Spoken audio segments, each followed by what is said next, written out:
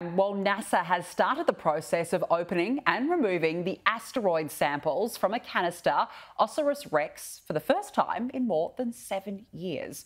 Joining me now live is astrophysicist and cosmologist at ANU, Brad Tucker.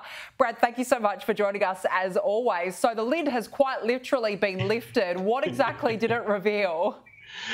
Exactly. So, we saw these samples land early Monday morning our time, and now they've been essentially this process of unveiling them. Because the way it worked is the touch and go system that you're kind of seeing here now acted almost like an air filter on a car and sucked up and contained all those samples. That was then sealed into a larger container, which is kind of what people saw land on Monday morning and descending to the Earth as you see now.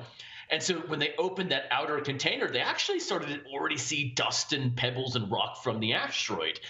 And this is because when they did this initial maneuver, they essentially scooped up so much that they actually had a problem closing the lid. Now, eventually they got it there, but there was clearly a bit of rock and dust spilt in this outer capsule, that one that was just pictured there, that they're already able to glimpse. So it's already an exciting process, because one of the questions always with these things is, how many samples do you get? Well, clearly they got tons of them. So now that they've removed those kind of outer samples, and then we'll slowly start the process of carefully removing some of the inner samples. The idea being they want to keep most of them preserved because in the future we'll have new experiments or measurements that we want to do. And as soon as you expose it to Earth, essentially, it can be contaminated. So we want to keep as many preserved for as long as possible. So they want to keep it preserved then. So what will they hope to find out, essentially? Yeah, look, the two big questions really are, what is the density and composition of this asteroid? Bennu, which it visited, is a type of asteroid, an Apollo asteroid that crosses the path of Earth regularly. These are the class of asteroids, generally speaking, that we worry about, the ones that come near the Earth. So by understanding exactly what it's made up of, densities, compositions, those sorts of things, you can plan how to build a mission to deflect or alter it if one was ever headed for Earth. And then the other idea is, if some of these materials contained on the asteroid actually contain things like amino acids. We've seen on another asteroid mission to Ryugu, which was done by the Hayabusa 2 probe, which Australia was involved with, landed here in Australia in December 2020, that a lot of the amino acids that we find in life were on this asteroid.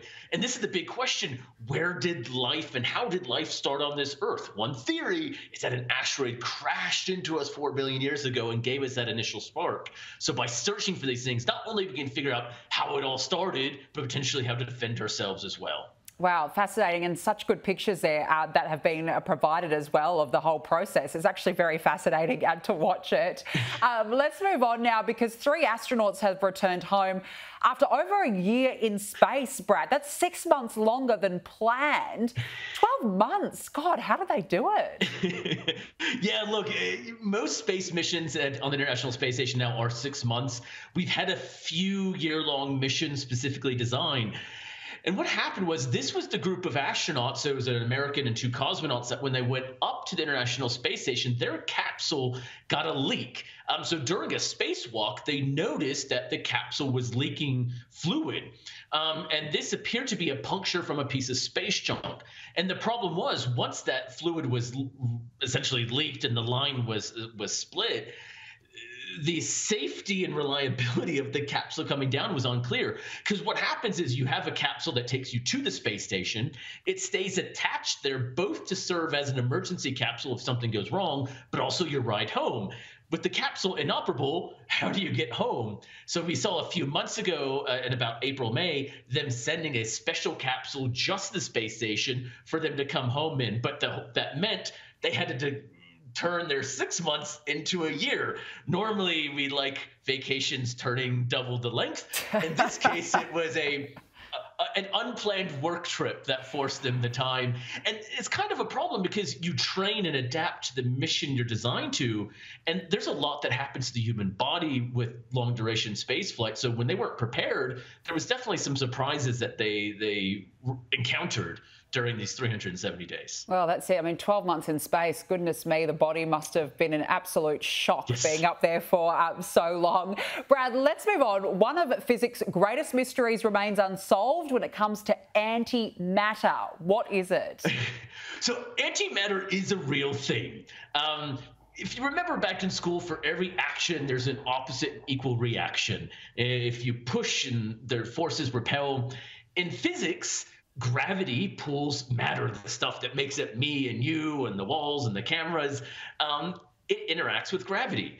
And we know antimatter exists. And the problem is when matter hits antimatter, they collide and annihilate each other. Now, that's all well and true. The problem is we're missing a lot of antimatter. If we should have equal amounts of antimatter as normal stuff, where is it? We don't know where a lot of this stuff is. One theory always said that maybe it interacts with gravity differently. If gravity pulls us down, maybe antimatter gravity pushes away. So when the universe formed, there was a theory that says maybe we formed a matter universe, essentially our universe, and then there was a complete antimatter universe where there's an anti-program where anti-us are talking on it right now.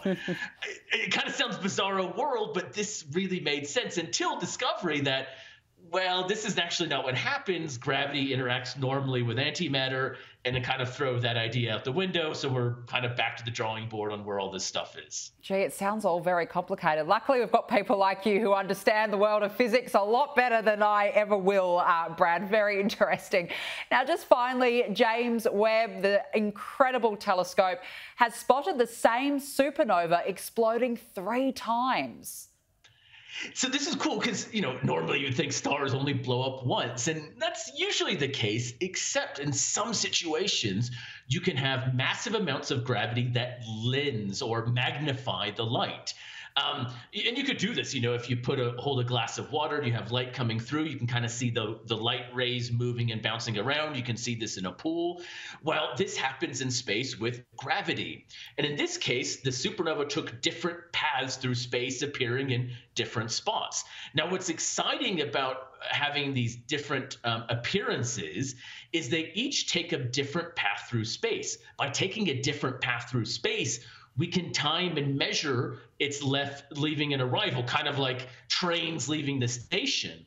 So if we know where it went, we know when it left, and we know when it arrived, we can probe the actual nature of space in between using the exact same object. So it's a really cool technique that I was a part of when we originally found the first one with Hubble. And now that James Webb in only a year has already found one, we hope that many of these across the universe can give us a really unique way of measuring how the universe is growing, essentially in real time.